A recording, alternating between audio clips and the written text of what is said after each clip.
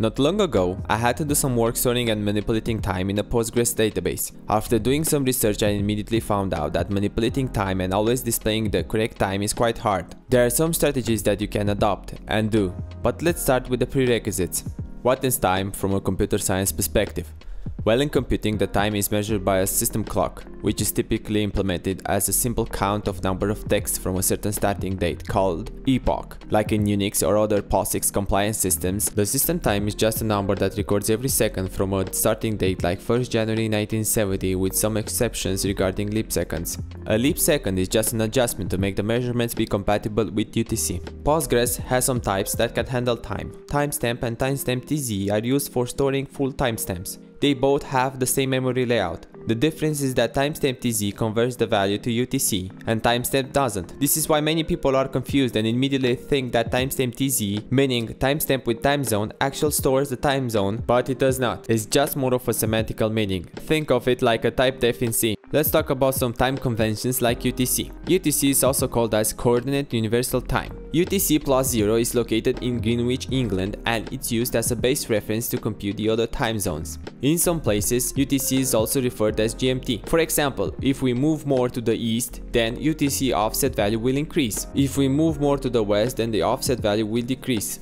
So for example, 2 p.m. plus 0 UTC, it's 2 p.m. If we were located in a country with a time zone offset plus 2, then 2 p.m. plus 2 UTC will be equal to 4 p.m. So it's basically simple arithmetic to compute the correct time given a base time plus any given positive or negative offset. When you execute a query that you're adding using as an input a timestamp with time zone, Postgres will use the time zone from the input to convert it to appropriate UTC by default. This can be changed in the Postgres config file or in the session. If no time zone is added in the input string, then it's assumed to be in the time zone indicated by the system time zone parameter, and the given time is converted to UTC. When you insert into the database a row that has a timestamp TZ value, like for example this, it will store it as a result of 6 plus 2, meaning our 8. You then as a caller have the responsibility to figure out by yourself what was the timestamp used at insertion to get back the appropriate value. Given these important points, you always need to be careful what you're doing with the timestamps. You have to make some decisions. You carefully store the time zone alongside with the value converted automatically in UTC, or let the client figure out what's the appropriate time to display it.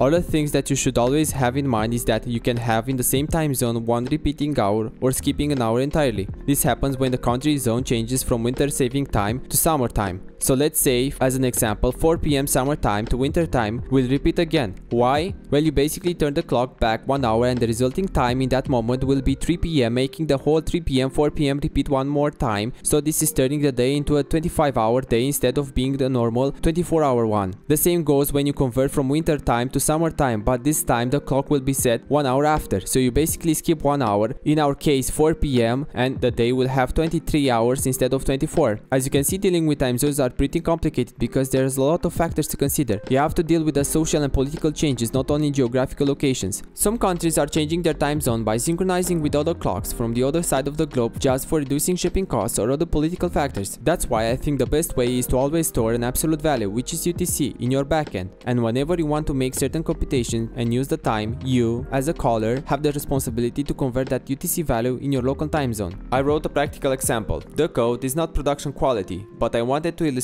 this even further. Don't rush and say that my code does not treat XSS or any other security vulnerability, because this is not the point that I'm aiming here. I've made a simple web server in Go that basically handles two main routes. One is the root route that will render the home page. It's using a simple SQL select statement with some light template rendering, nothing fancy. The thing that I want to focus here is the second route. Let's look at the template code. I've written this simple JavaScript code that's listening for the submit event of the form. When the submit is pressed, it formats the data before sending it. We then send the URL from encoded data to the add route by using the fetch function. The add route verifies if the data is not empty and available. If the data is present, then we parse the time we receive to the appropriate format. Then we just use a simple SQL select query to insert it, and we let the SQL driver handle all types correctly. If we inspect the database, we have the data that was just previously inserted. When we print out the data for our clients, we should print the timestamp in our local time zone. If you see, my local time is Eastern European +2, so this means that all the data is printing correctly to my local time. This works nicely because even if multiple users add items in our table, we would see the time from our local time.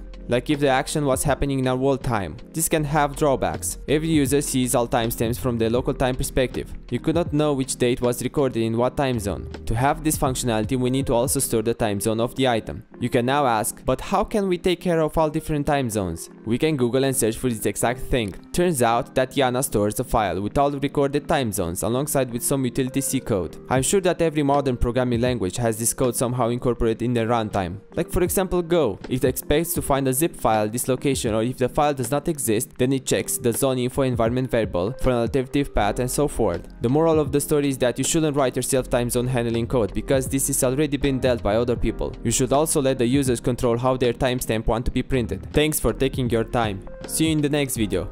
Bye!